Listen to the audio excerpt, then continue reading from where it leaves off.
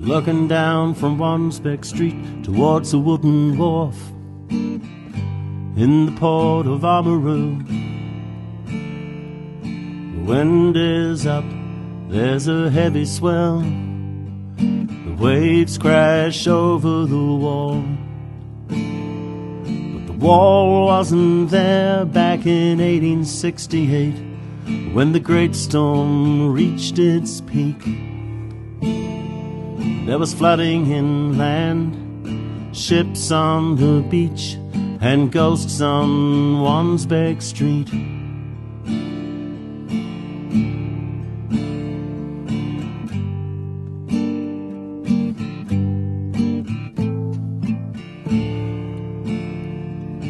James Baker, alchemist, came to this place with a dream.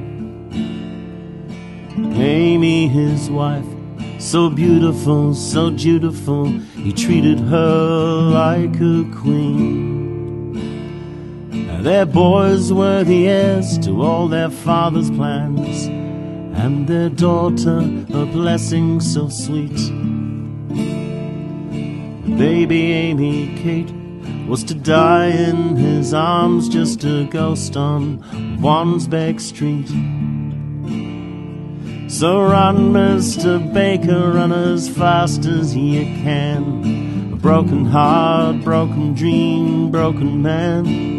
Nobody needs that magic more than yourself. And the ghosts on Wansbeck Street won't stay on your shelf.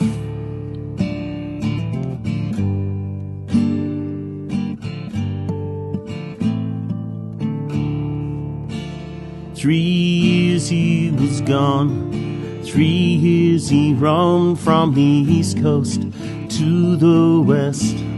3 years his good wife kept the family home, and for her children she did her best. When he returned, Amy had changed. She knew she loved him no more. When the Star of Tasmania readied for England, she put the boys in a cabin on board. Oh, run, Mrs. Baker, run as far as you can. Broken heart, broken dreams, he's a broken man. Nobody needs his magic more than himself.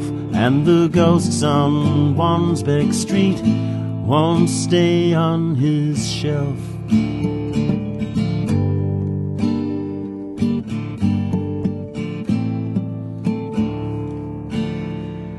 Now Amy was afraid that James would steal the boys away. She lost so much she felt she couldn't cope with more. So when the sailing was delayed, with the weather rising fast, Amy chose to lock the cabin door.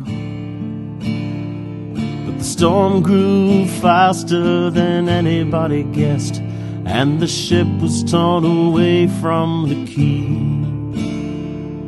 The call went out, and in Welcome Bay all the townsfolk gathered to see.